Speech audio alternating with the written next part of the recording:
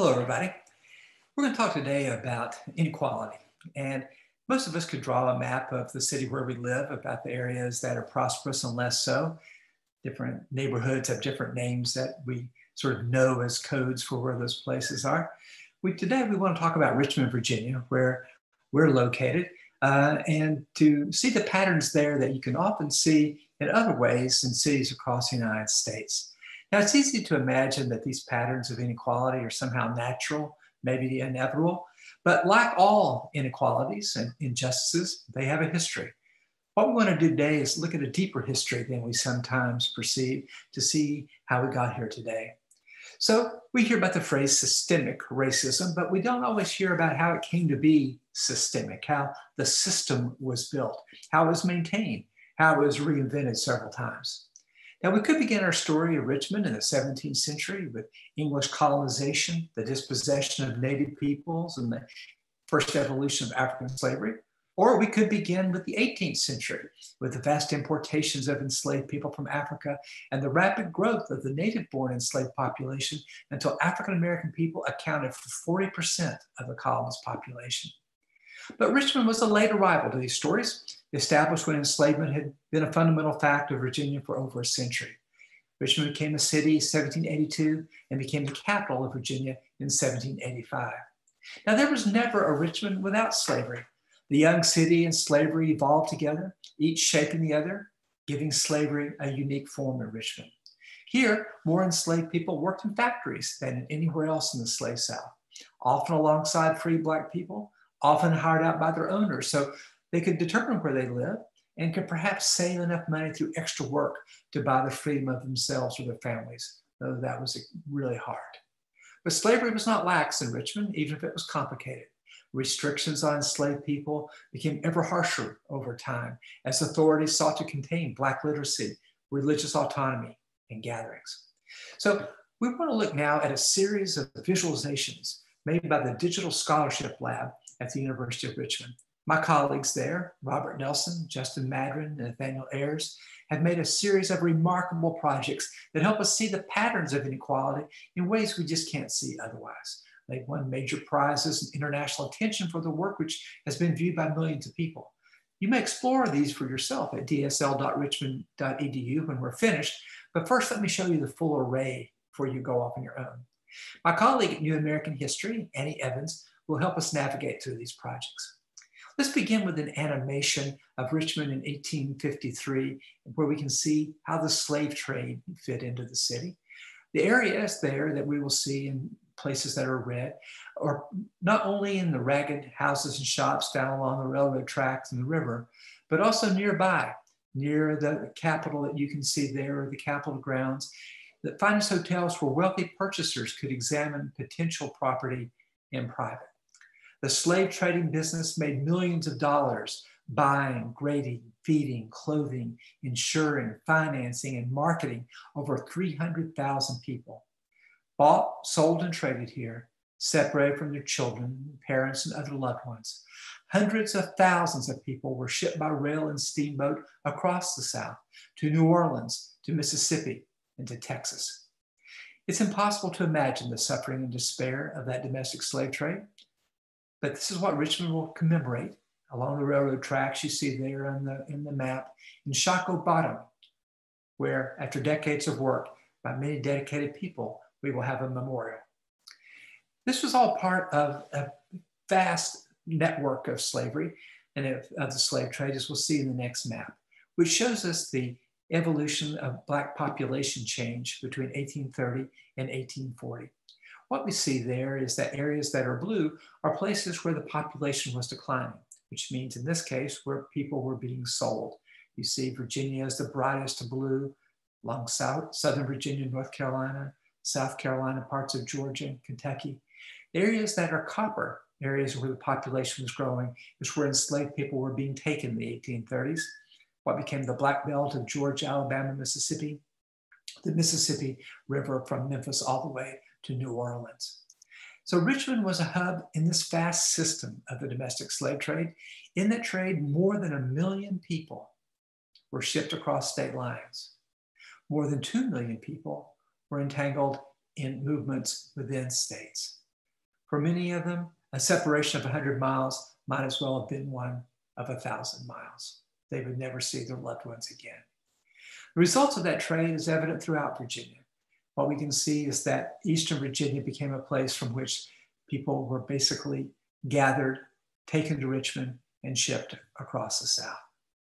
In the next map, we can see the effects of relentless family separation, which shows that the way that the sugar plantations of Louisiana and the new cotton fields of Mississippi and Texas concentrated young Black men, the areas that are orange and brown. Areas that are various shades of green is where young Black women predominated. What this shows is that most of the slave-owning households of the South were able only to purchase one or two enslaved people. And when they did, the majority purchased women who could not only take care of the house and work in fields, but also bore children that would be the property of slaveholders. You see that Virginia is surprised in this regard. There's no real reason for so many men disproportionately live here, except perhaps that so many young women had been sold away. This vast and profitable system of slavery was never more profitable than in 1860, when the Confederacy gambled everything on creating its own nation based on slavery and lost it all. Slavery ended here more abruptly, violently, and completely than in any other slave society of the hemisphere. And Richmond was at the center of it all. The next map shows where enslaved people came into contact with the United States Army across the war. Just as American slavery began in Virginia, so did it begin to end in 1861. What we see here is that the areas where the United States Army was present were places where Black people went to the US Army to try to claim a degree of freedom, all across Virginia, up and down the coast near South Carolina, up and down the Mississippi and Tennessee rivers. Again, Virginia has a unique position because Fort Monroe on the coast of Virginia, as the next map shows, became an early refuge for people almost immediately after Virginia seceded. 3 Black men went to the United States Army and said, "We want to be on your side, the side of freedom." Within 2 or 3 years, 10,000 African-American people had gone to Hampton near Fort Monroe. Now, after emancipation, Black Richmonders, Black Southerners struggled to find a place for themselves. And as before the wars, the next map shows, Black people left Virginia in large numbers. You see the blue is continuing in freedom, just as it did under slavery. But you'll also notice the areas that have been red, places where the United States Army disrupted slavery, gave enslaved people a refuge, saw large numbers of Black people leave, South Carolina and Mississippi in particular. The fact was that rural Virginia simply had less to offer than places in the Deep South, and certainly in the cities that you can see growing there, Nashville, Memphis, New Orleans, Charleston, Richmond, Norfolk. All those are places where the Black population concentrated to try to build new lives for themselves. Now, it was at this time that Richmond became segregated in a new way. Before emancipation, Black people lived among white people as domestics who took care of their children and homes. While there were some parts of town where Black people concentrated, always the lowest, wettest, and least healthy places, white people kept them near at hand. But after emancipation, Black and white people increasingly separated, both by choice and by force. This is when Jackson Ward was created, the product of both Black people gathering to create businesses and found churches, establish cemeteries, and start banks and newspapers, but also of white gerrymandering, where they tried to concentrate the Black population so it would have less political power. Black men voted in the decades after Reconstruction at both the city and the state level until the 1901-1902 Constitutional Convention wrote laws that basically eviscerated Black voting for the next 7 decades. In the meantime, the city, as this next slide shows, became segregated. In Jackson Ward and other places in Richmond, Black people created their own cemeteries. This is the East End Cemetery that you can search and you can find the names of the people interred there. But these were also the decades when statues were erected on Monument Avenue and when restricted covenants were written for neighborhoods, including new neighborhoods stretching down from Carey Street and Grove Avenue toward West Hampton. Here you see ads that were bragging on the fact, as the lower right-hand corner shows, restrictions that no Negroes, people of African descent, will ever be able to live in those neighborhoods. Now, at the same time, Black people continue to leave Virginia, now increasingly for the cities of the Northeast. When the Great Migration began during World War I and continued in the 1920s and 30s, it built upon generations of Black migration from Virginia. You'll see that now a lot of the areas to which Black people had moved in the Black Belt along the Mississippi Delta became places from which people live. You can also see that Black people continue to move to cities in the South. And you can see that Virginia has basically continued slow decline of population. So Richmond is becoming segregated at the same time that Black people are leaving Virginia to go to Philadelphia, New York, Boston, Chicago, Cleveland, Pittsburgh, basically anywhere where there were better paying jobs than there were in Richmond. Now, faced with the Great Depression that began in the 1930s, the federal government tried to stimulate wealth building through what it called the Home Owners Loan Corporation, the HOLC, or HOLC, which operated between 1935 and 1940. The maps made by HOLC have been mapped by the Digital Scholarship Lab. We're going to look at the one for Richmond, but they have this for over 200 cities. The idea was that they would ease mortgage lending by reducing the risks of those who would extend money by defining what they call the best neighborhoods. And it's just showing you there that neighborhoods that are green are considered the best, the lowest risk. You'll recognize that they are in the West. Neighborhoods that were considered not quite as good, still desirable to call, are on the north side, farther west, and to the south side. These would be places that they would have places that were considered still desirable, but that would not be the richest population. The next area would be areas that were definitely declining. And the yellow, and you can see those were areas that today, the Fan, but also the north side area, some of the east. And so those areas would be turning over to renters.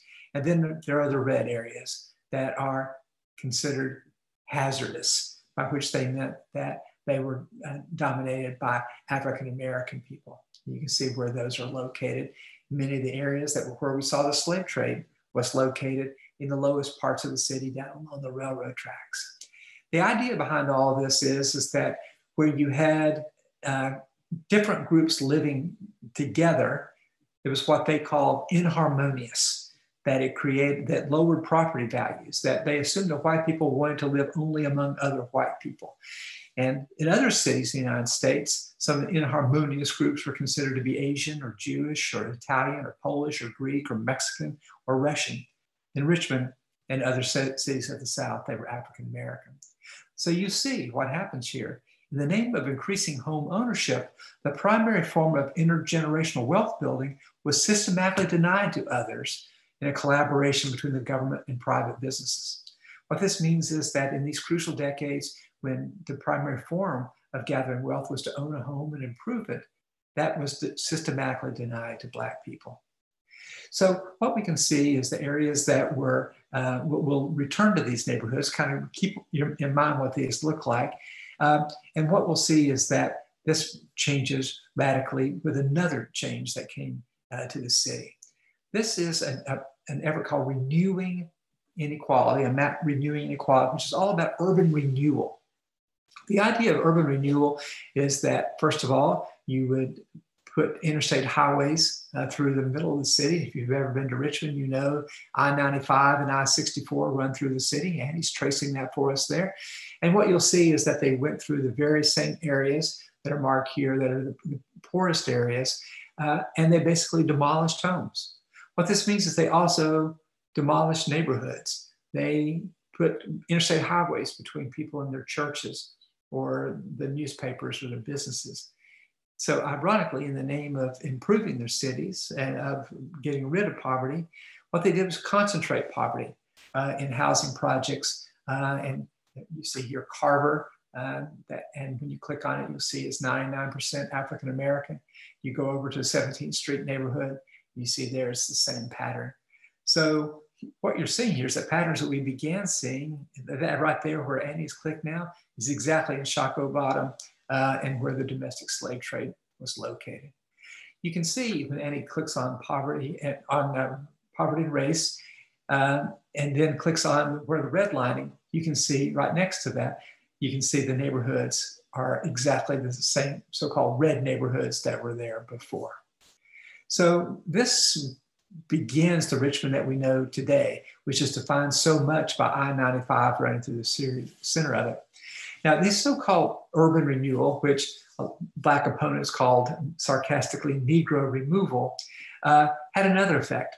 Those same interstate highways carried white residents away into new suburbs spreading to the south and the west, hollowing out city neighborhoods, reducing the tax base, separating people into ever finer gradations of class, race, ethnicity, and politics.